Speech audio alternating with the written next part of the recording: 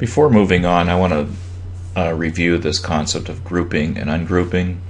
Here I have text. I can see the flashing cursor. This is type that I can type in. It's not an object yet. So I'm going to hit the selection tool, the black arrow. I can see the bounding box, type, create outlines, and again, this is all what is known as grouped. Whatever I select with this the selection tool, it selects this as one unit. That's always not easy to work with, especially with modifying type.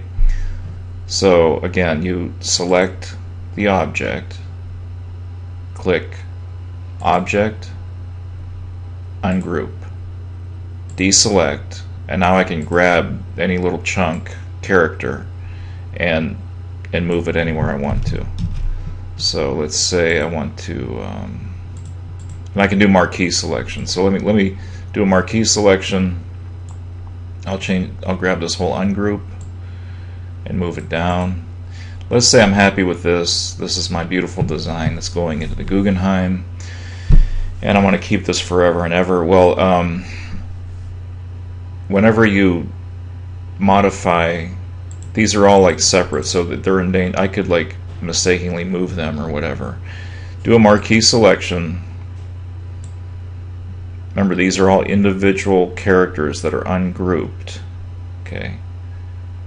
I selected them all with the marquee selection. Go to Object, Group, and now anywhere I select on this, I can grab it and move it as a unit. So remember, whenever you're working with type, you always have this under Object, you have the group and ungroup options available to you. So you can always flip back and forth between grouping and ungrouping your objects.